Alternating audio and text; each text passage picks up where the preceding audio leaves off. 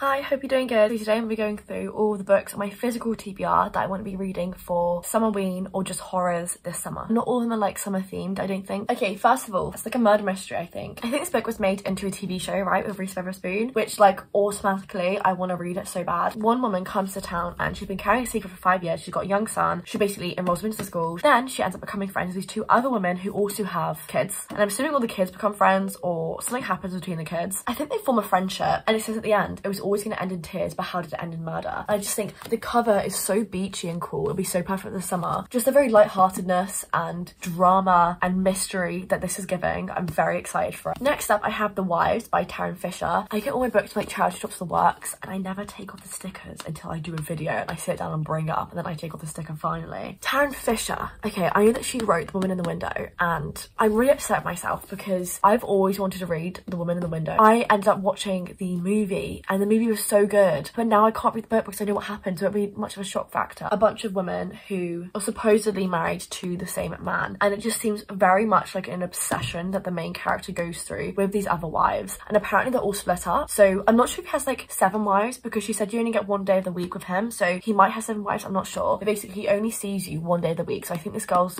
day is Thursday. She knows about the other wives, but I think she doesn't dig deep or anything like that, because you're just meant to be happy with the fraction that you get from him, until she starts getting more obsessed with the other wives, and she's like, okay, who are they? What days do they get? And then apparently she finds Monday, who's covered in bruise, and she's like, is that coming from my husband or someone else? And she becomes obsessed with these wives. I'm assuming it's gonna be a bit of a thriller. It just sounds again really cool for the summer, like a fast-paced thriller drama just to read at the beach, which sounds really fun. Then we have the iconic The Shining. So I'm participating in Summerween, and last Summerween I read Carrie by Stephen King. Kind of am debating whether or not reading this for Summerween. His writing is very unique. He's obviously a massive classic. However, I didn't like the movie. I sort of thought it was very boring, and so I'm not entirely sure if I'll like this. Okay, it does sound kind of cool. So basically there's this little boy called Danny, I think, and he can basically, like, he's a psychic, he can see things, he gets visions, and his dad ends up becoming a caretaker of this massive hotel, and they have to basically stay there over the winter. They get snowed in and spooky things start happening. So he keeps seeing a woman in 217, he keeps seeing the hedges come alive. Everything just seems very like suspicious and full of horror in this hotel, which I think already a massive empty hotel is so creepy.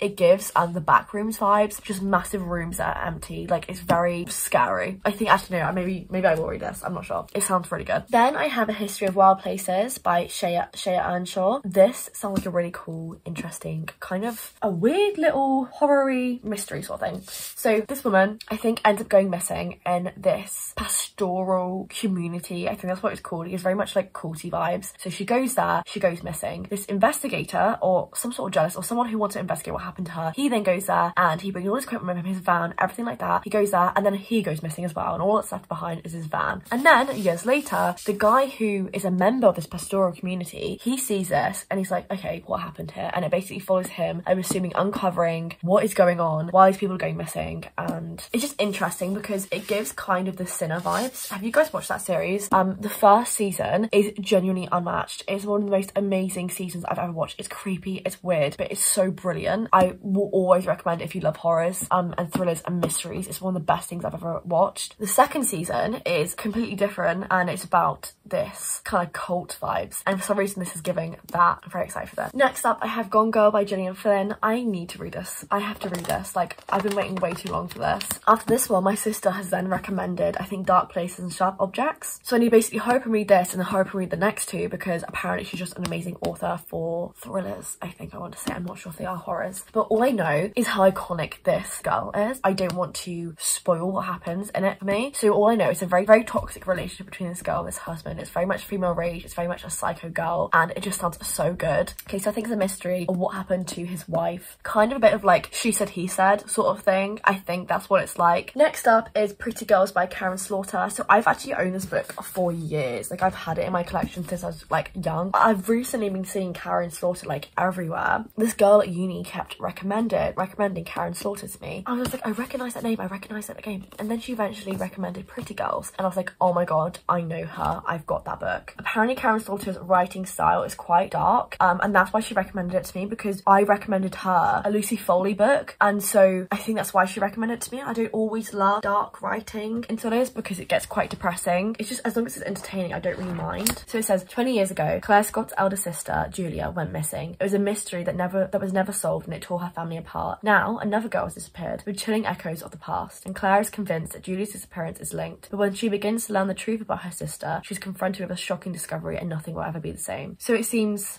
quite interesting, like pretty girls going missing. So it's a mystery, maybe a little bit of a thriller, and it's all focused on girls. I love it when books focus on girls, and like, I just think it's so interesting and cool and unbeatable when you focus on women or girls as like just main characters and have like really toxic friendships or nice friendships or just like the epitome of being girls, whether it's weird or heartbreaking or whatever. I just love it, and so I think this might be very interesting. And then I was looking at some of like the scariest books out there just so I can try to add it to my TBR for Summerween. I saw this and I was like, there's no way, because I've had that my entire life, and I think I tried to read it when I was younger and I got bored of it. So I'm like interested now to think, like, I think I got this from WH Smith's like years ago. You can actually see the sticker on it. I'm not sure. Yeah, I remember reading this. It was really really weird, like not creepy, just weird. And he said it was like the creepiest book that he read. So, and it was like on an article. So I'm interested to see. I'm just gonna add it to the TBR just in case. So it basically says, the girl who wouldn't die. Kirby is lucky she survived the attack. She is sure there were other victims less fortunate. The evidence she finds is impossible. Hunting a killer who shouldn't exist. Harper stalks his shining girls through the years and cuts the spark out of them. But what if the one that got away came back for him? Oh, what? That sounds kind of interesting. So it's a thriller, and I'm assuming that through the years, this guy, I think he must like murder girls, and he calls them his shining girls. Eventually one ends up getting away, and then this girl, I think she's gonna come back for him. What does that mean? Like hunt him down? It sounds very interesting, and I might read what that guy said about this and see, because I just saw the photo. I was like, shut up, I have that book, and that was kind of it for me. I didn't actually read what he said about it, so I wonder what is creepy. Maybe like the stalking? I'm not sure, but I've got it on my TV, I've got the book, so I might as well read it at some point, because then I can like get rid of it if I don't like it. So yeah, got that. Hi, sorry, so I've lost the second part of this video. I don't know where it went. The lighting is kind of bad because hot as hell, and like this, it's early in the morning basically, so like the sun is directly on me, so I've had to like close the blinds a bit. Also, another thing, I do include like a winter book in this. Like I included The Shining, and that's like a massive like winter book. I am kind of second guessing including that. I want to try and read more Stephen King, and I've got that book, so it's like a classic, so I do want to read it, but then like I think I might delay that until winter, but I'm gonna keep it on the video. Okay, so first up is Peter Swanson's Rules for Perfect Murder. This basically sounds really interesting and fun. I think there's this guy who writes rules for like perfect murder basically. There's this guy who writes a list of his 8 favourite murders, like in literature I'm assuming, so it's got The Secret History, ABC Murders, and then years later he is basically swept up into an FBI investigation because someone out there is reenacting these 8 murders, his 8 perfect murders that he enjoyed in literature. The police are having to investigate him and trying to figure out maybe who's doing it. I am now just realising that if I want to read this, I feel like I probably need to read the ABC Murders first and The Secret History, because obviously like it's probably gonna have spoilers for them, right? So ABC Murders I can do. I have that here. So I have the ABC Murders here, so I can for sure read this. I'm assuming this summer, that'd be fun. Because I've never actually done an Agatha Christie book for Summerween or in the summer. I don't think I have. So excited. I have a bunch of Agatha Christie books that I can get to. I also have Death on the Nile, which I watched the movie for on Disney, and I actually really enjoyed it, so I feel like it'd be quite fun to read this in the summer. I think it's basically everyone's on this massive like rich person's like cruise ship around the Nile, and someone ends up dead, and obviously everyone's a suspect on this ship, and it's a whole bunch of drama and mystery and secrets. I love Hercule Poirot. I think he's one of the best characters ever. I really enjoy him in the books. However, in the movies, like the most recent movies, I love how camp he is. I just love it. It gives the exact same vibe as Daniel Craig in Knives Out, which I think is fun. I love it. I'm very excited to read this one. And then ABC Murders. I have no idea what this is even about. Okay, so basically there's a serial killer going around who's been leaving a bunch of like taunting clues for Hercule Poirot, and it goes in ABC, I'm assuming. The people that have been murdered so far: Mrs. Asher in Andover. So it goes like AA, BB, CC. The name begins with A, and then the place that they're in begins with A. And there's Betty Barnard in Bexhill, Sir Carmichael Clark in Charleston. I don't think I'll be reading The Secret History this summer. That's more of an autumn thing, so I might have to, hopefully I'm gonna search and see if it's got any spoilers. If you know if this has any spoilers for any of the books that discuss it, please can you let me know, because if it doesn't, I'm just gonna read it. Then I have, this is like a whole bunch of stickers I got from charity shop, so like it's just sticker upon sticker upon sticker. I think this has been given up like a million times. This is The Woman in Cabin 10 by Ruth Ware. This is basically a Nordic cruise ship murder, essentially. So there's this girl, one night hears a really like strange sounds. She's like, what the hell? She looks out of her balcony and then sees that her neighbour literally throws someone over the edge of the cruise ship, like over the balcony into the water. Okay, so obviously I think she like reports like a murder, or like like someone's missing or something like that, and they investigate the room next door and find out that no one's been staying there. Everyone's like, what's happened? I'm not sure if they know who's gone missing, like who's been chucked overboard. I'm not sure if they know that, but it sounds very fun. I love Ruth Bell. Like, I've read One by One by her, and that was really, really good. I gave that 5 stars. Hopefully this will be just as good. Again, this is a bunch of charity shop stickers on it. I literally just peeled off one sticker to find another one underneath. That was crazy. But basically, this is The Lust to Vanish by Megan Miranda. I've seen Megan Miranda everywhere, and I'm pretty sure someone read this for Summerween last year. I think it might be in Books and all that, but I'm not sure. And this is basically a really creepy, like, small town vibe. Basically, this girl has been living in this really small town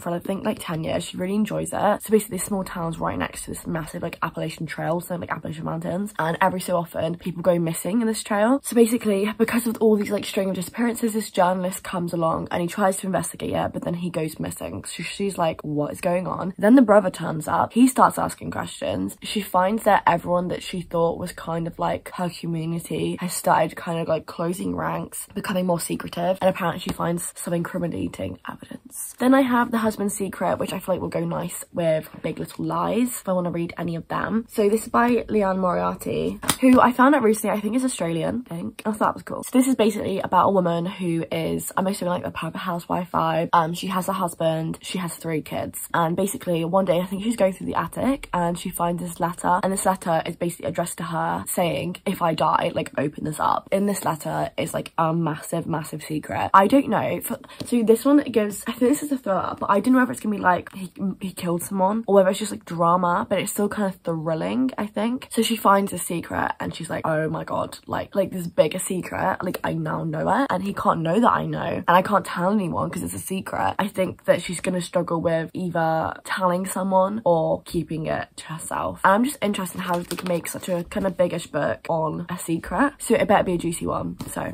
I'm excited for that. Then lastly, we have Behind Closed Doors by B.A. Paris. I have seen this all over TikTok. I found this in a charity shop, so I was like, why not? I'll pick it up. So basically for this one, I just want to read the blurb because like it's done so well. It's so cool. It basically made me really, really excited to read it. So it says, everyone knows a couple like Jack and Grace. He has looks and mouth. She has charm and elegance. You might not want to like them, but you do. You'd like to get to know Grace better, but it's difficult because you realise they're never apart. Some might call this true love. Others might ask why Grace never answers the phone or can't meet for lunch without Jack, and why there are bars on one of the bedroom windows. Sometimes a perfect marriage is a perfect lie. That sounds so cool. So like I really want to read this. Like I just love domestic thrillers sometimes. Yeah, I don't know, I'm really excited. I'm so excited about this like massive pile that I've got. Apart from the Stephen King book, I feel like these would be good ones to read during the summer because they don't have like distinct seasons. I'm participating in Summerween, so I think it'd be really fun to try and read all of these books Summerween, or at least some of them. However, there's lots on that I have like on audiobooks that I want to read as well, so it might be a bit of a struggle because I do love reading like hardcore like horrors. I don't have any horrors here. It's nice to know I've got a good like thriller pile, but I do really want to read horrors, so I might be making a horror TBR if I can before Summerween, but I'm not sure if that's going to be possible. I might just have to go straight into Summerween and read some of the books. I'm really excited for this summer because I can just bang these all out like at the beach and stuff. I'm just so excited. Please let me know any of the books that you guys are reading for either Summerween or like summer horrors, summer thrillers. If you have any summer horror books, please let me know because I want some like really good scary horrors like that will literally screw me up for life. Yeah, so thank you so much for watching. I really hope that you've enjoyed, and I'll see you very, very soon. Bye bye.